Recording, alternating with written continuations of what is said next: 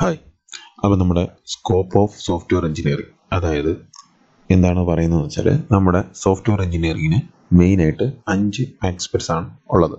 ഒന്ന് historical aspects and economical, maintenance, requirement analysis and design aspects, അതുപോലെ തന്നെ team development aspects. ഇനി നമുക്ക് ഓരോന്നും എന്താണെന്ന് നോക്കാം.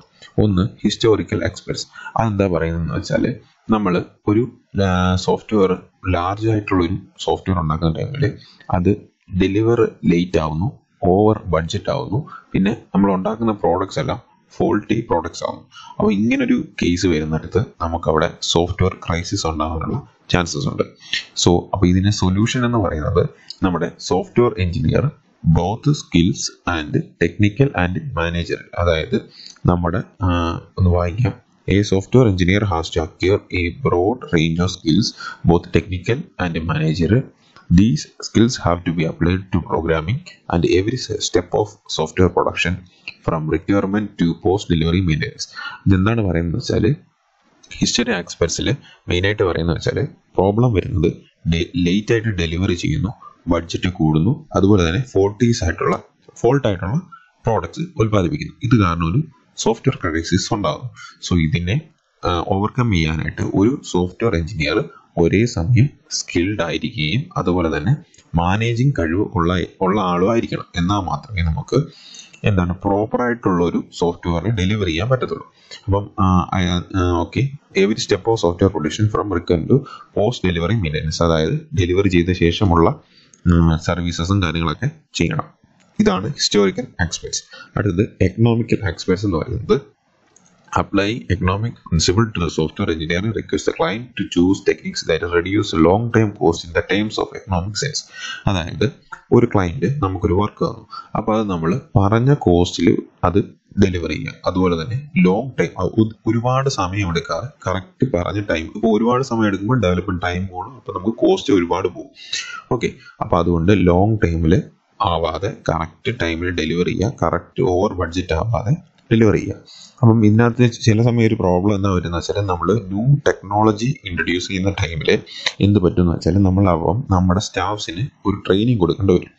അപ്പം നമുക്ക് ട്രെയിനിങ് കോസ്റ്റ് അവിടെ ചിലവാകും. അതുപോലെ തന്നെ ഒരു ലേണിംഗ് കർവ്, അതായത് നമ്മുടെ സ്റ്റാഫ്സ് പഠിച്ചെടുക്കാനുള്ള ഒരു സമയമുണ്ട്, ആ സമയം നമുക്ക് നഷ്ടമാകും. അപ്പം വർക്ക് ഡിലേ ആവും. അതുപോലെ തന്നെ unable to productive work when attending class, അതായത് ക്ലാസ് അറ്റൻഡ് ചെയ്യുന്ന ടൈമിൽ അവർക്ക് വർക്ക് ചെയ്യാൻ പറ്റില്ല, അപ്പോഴും ടൈം പോകും. അപ്പോൾ എക്കണോമിക്കായിട്ട് ഈ ഒരു പ്രോബ്ലമാണ് വരുന്നത്.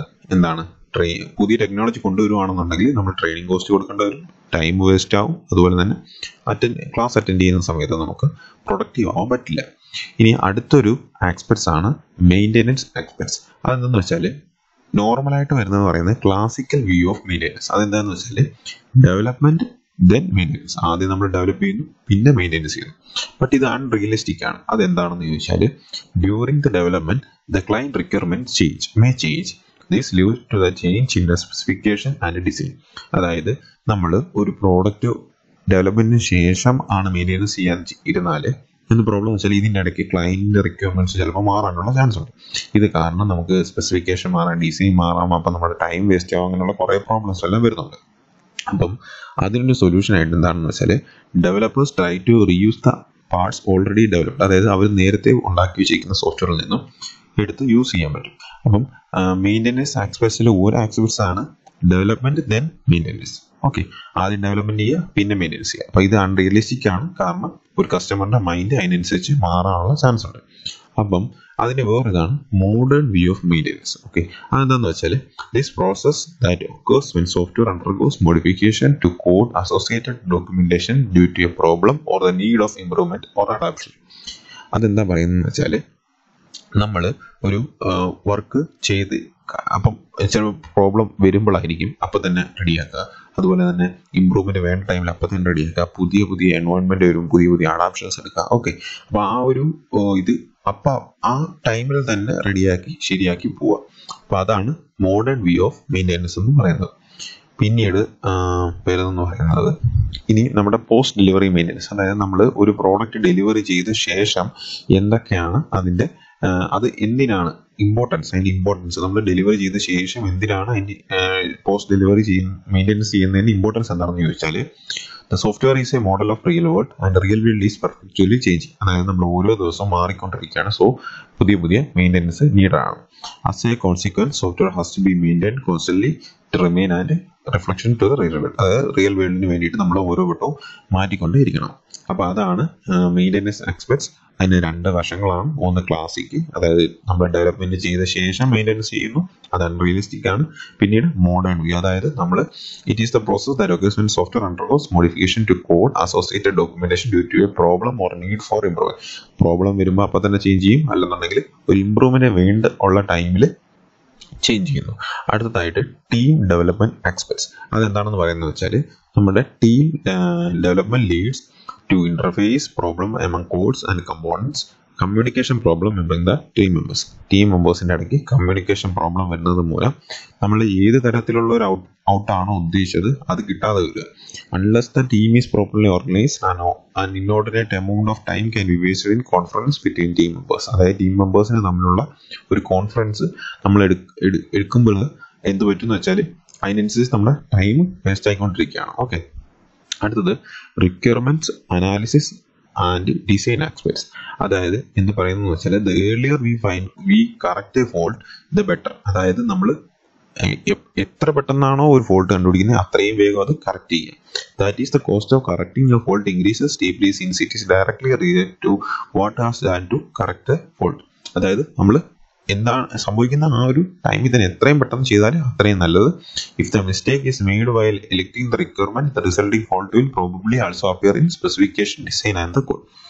Okay, it is crucial to check that making changes has not created a new problem elsewhere in the products. All the relevant documentation including manuals needed to be updated. അതായത് ഇത് കറക്റ്റ് ഫോർമേഷൻ. ഓക്കെ, അത് നമ്മൾ ടോട്ടലായിട്ട് പറയുന്നത് എന്താണെന്ന് വെച്ചാൽ നമ്മൾ ഒരു പ്രോഡക്റ്റിന്റെ fault കണ്ടുപിടിച്ചാൽ അപ്പം തന്നെ അത് സോൾവ് ചെയ്യാൻ ശ്രമിക്കുക. എത്രയും വേഗം സോൾവ് ചെയ്യുന്നു അത്രയും നല്ലത്. അതുപോലെ അത് മാത്രമല്ല, നമ്മൾ ഒരു പ്രോബ്ലം സോൾവ് ചെയ്യുമ്പോൾ വേറെ എവിടെയെങ്കിലും ഒരു പ്രോബ്ലം ഉണ്ടാവുന്നുണ്ടോ എന്ന് ചെക്ക് ചെയ്യാൻ മറക്കല്ല്. അതുപോലെ തന്നെ നമ്മൾ എന്തെങ്കിലും ഒരു ചേഞ്ച് വരുത്തി കഴിഞ്ഞാൽ അത് അതിൻ്റെ ഡോക്യുമെന്റേഷനകത്തും മാനുവൽസിനകത്തും ഇൻക്ലൂഡ് ചെയ്തിരിക്കണം. പിന്നെ അപ്ഡേറ്റ് ചെയ്ത ശേഷം അത് ക്ലയന്റിന് ഡെലിവർ ചെയ്ത് റീഇൻസ്റ്റാൾ ചെയ്ത് കൊടുക്കണം. ഓക്കെ, അപ്പോൾ അതാണ് മെയിൻ ആസ്പെക്ട്സ് എന്ന് പറയുന്നത്. അപ്പോൾ ഹിസ്റ്റോറിക്കൽ ആസ്പെക്ട്സ് എന്ന് പറയുന്നത് നമുക്ക് ഡെലിവറി ലേറ്റ് ആവുന്നു, ഓവർ ബഡ്ജറ്റ് ആവുന്നു, ഫോൾട്ട്സ് ഉണ്ടാവുന്നു. അതിന് വേണ്ടിയിട്ട് നമുക്കൊരു സ്കിൽഡ് ടെക്നിക്കലി അതുപോലെ തന്നെ പ്രോഗ്രാം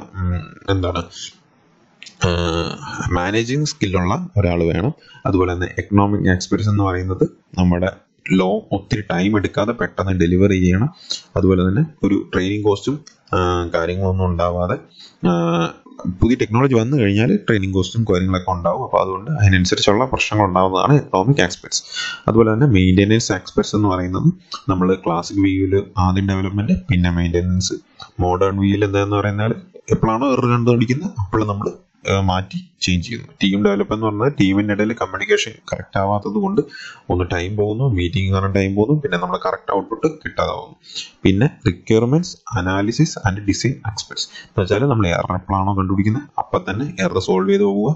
ഏതെങ്കിലും ഒരു എറർ വന്നു കഴിഞ്ഞാൽ അത് ചേഞ്ച് ചെയ്യുന്ന സമയത്ത് വേറൊരു എറർ സംഭവിക്കാതെ നോക്കുക. എപ്പോഴൊക്കെയാണോ നമ്മൾ മാറ്റുന്നത് അപ്പോഴൊക്കെ നമ്മുടെ ഡോക്യുമെന്റേഷനിൽ അപ്ഡേറ്റ് ചെയ്യും.